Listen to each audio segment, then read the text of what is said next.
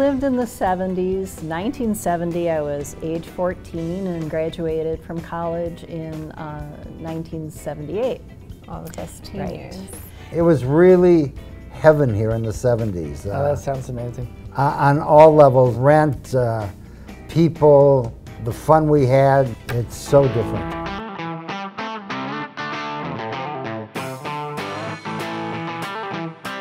You know, I grew up in a pretty protective home, and so everything was kind of done for me in a way. So when I got to drive myself, I was thrilled.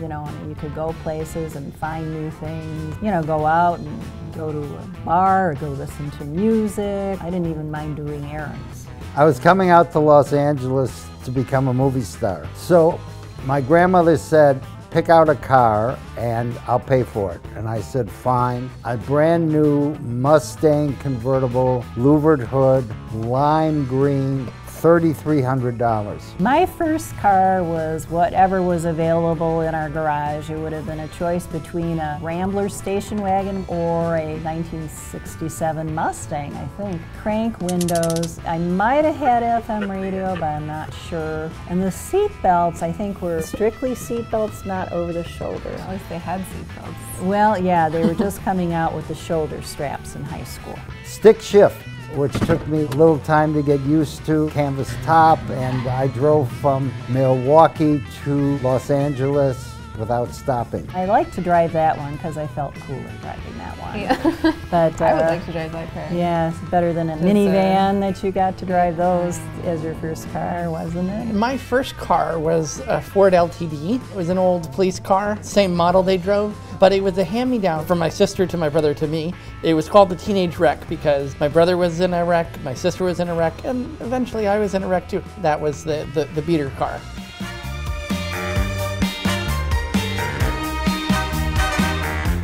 I did hitchhike a couple of times. What? And that was so stupid. That sounds fun. It was kind of fun.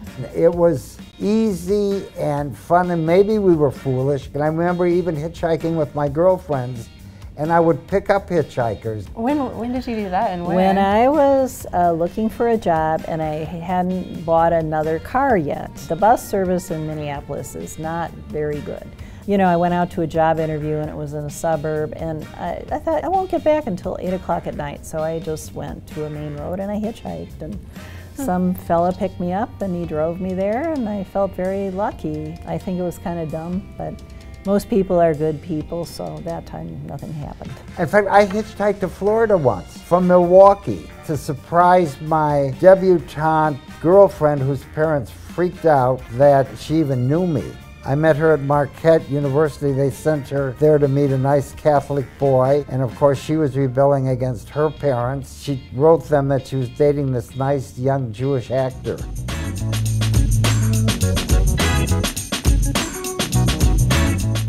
You know, we couldn't. I went to college in Illinois, and I think they changed the drinking age from 18 to 21. And I remember one of the gals in my sorority said, hey, can I borrow your ID? Because I was a little older than her, and we looked similar, so I would let her use my ID. Oh, yeah, that's right. So she could, yes, I did break a couple, or at least allowed other people to do that. Wasn't it 18 in Wisconsin though? Yes, because you know, when I was in your room, I happened to find that you had this little, I think it was a fishing license. It's dated.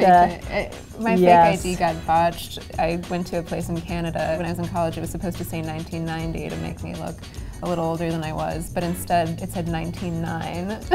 Oh, you're kidding? Yeah. Oh, yeah, yes. I made me like born in like a prehistoric time. I didn't even throw that away, I don't think. I was like, I didn't know you liked to fish.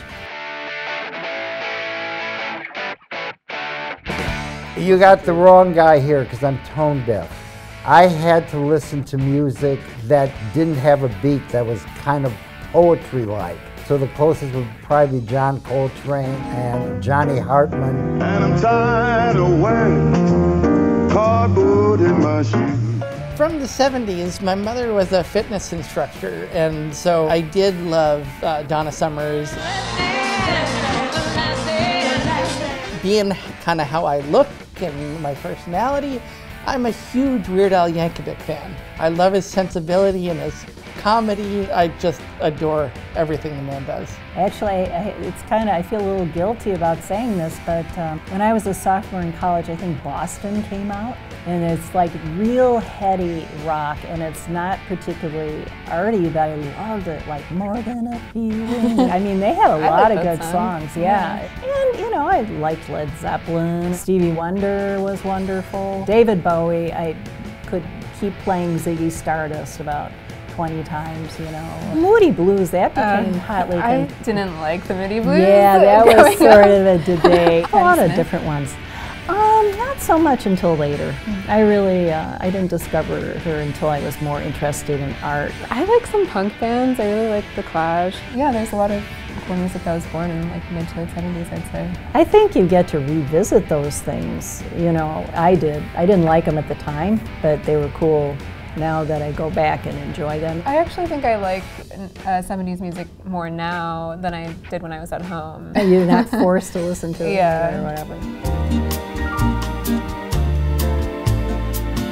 The 70s, people really had all the fashions figured out for the 60s. So a lot of those fashions went on into the 70s, you know, patchwork things which people would make, or I had a lot of patches on my jeans. A couple of my girlfriends were saying, remember macrame belts, which they could make. Macrame is made from rope, kind of hemp type of rope. Looks a little bit like crocheting. It's like kind of square knots, and they're also classic plant hangers. Let's see. Oh, decoupage was invented, I think, in the 70s. It's a collage, pictures, and you assemble them. The decoupage would go on these box type of purses and then cover it with varnish so it has a little bit more weatherability, I guess.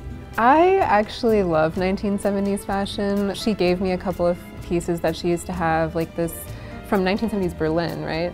It's a Beatles shirt with like multicolored Beatles heads all over it. And then she has these like jeans that she painted that are bell bottoms that are all ripped and stuff that I wear sometimes. I really kind of like the women in suits kind of vibe of the disco suits I think of when I think of the 70s. Yeah, yeah, exactly. We're channeling that, right?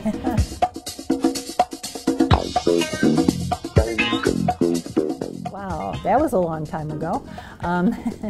It was a mixed bag because I really enjoyed meeting people and going out with them, but then I wasn't really into just sort of going and spending the night with somebody I met. Dating was wonderful. We really had to work to get our girls in bed. In the 70s, sexuality was just fun for everybody. Dating, screwing around. What are the chances of a girl meeting somebody that she might want to spend some time with in this club? 100%! What do they say today? Friends with benefits? I would always want to have a boyfriend, but then, you know, the next step is making that commitment, and that's the part where it always got a little difficult.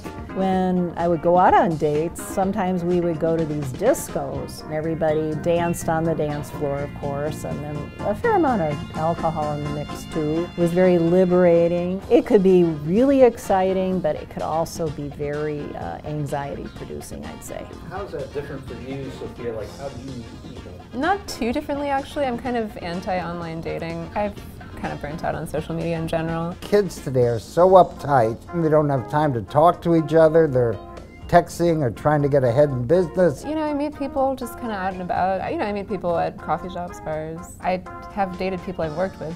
Do not recommend. Well, I've always known my uncle to be a ladies' man. Definitely had quite a number of female partners over the years. What is it, over 600 now? You know, I set up his dating profile on what's the name of the app for him? Senior Meet, and it's M-E-E-T, not M-E-A-T.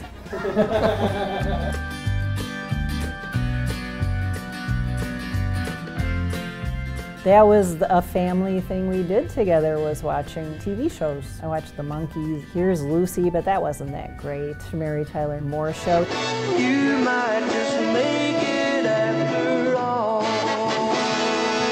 My mom moved to Minneapolis because she watched the Mary Tyler Moore It's show. embarrassing how dumb that sounds. No, it's cute. Well, I think she's really like kind of a sparky and sincere. young career woman. Not jaded. Yeah, it does come under fire, I guess, for not being feminist enough. Right. But for its time, I think it was pretty cool. Yeah. We may not have come out together, but we'll always be together. Because you can't divorce your brother. They don't have those anymore? They don't have variety shows anymore? I think of like a circus when I think of a variety show. Oh, really? Oh no, this is where they get a main star, some kind of anchor person who had charisma, and that person would host all these other guests on there. Like Sonny and Cher, I was sort of mesmerized by how beautiful she was. You're the one that's always saying my mother has a fantastic memory, so what are you making a... That's what I've said. An elephant never forgets. I can remember Tom Jones because he would have like Wilson Pickett and they sang a duet together, and Wilson Pickett is one hell of a singer and the two of their vocals were real strong together. She the only girl I know. There she is. She really loves me so in the midnight. And Flip Wilson was really funny. He had Geraldine was his alter ego. Geraldine, you were always the brightest child in the class. That's ridiculous. I was the darkest one in the class. Actually, as she was saying that, I was thinking, yeah, I'd love to go to like a live version of that or watch it like on TV or something. It sounds fun. Yeah. They should bring them back, you guys.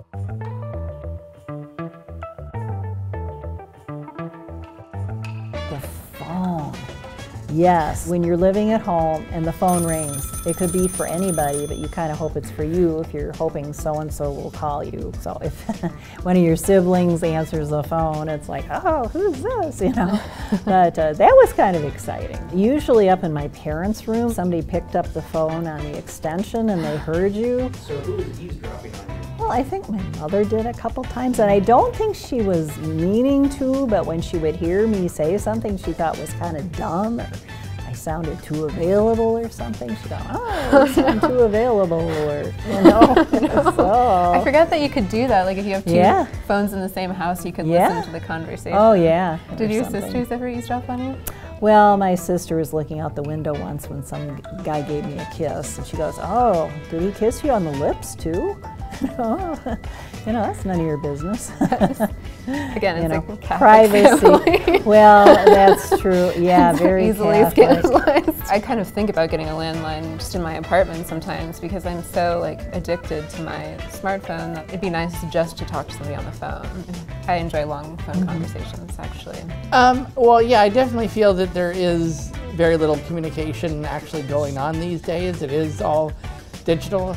I really enjoy those restaurants where they'll give you 10% off if you leave your phone in a box. Although that's a hard thing to do. But yeah, when I hang out with Leon, we try to spend as little time on the phone as possible. I don't know how you can put it in its place. These are really good innovations, but I don't know how you dial it back so it is not so pervasive. It's a double-edged sword because it is useful.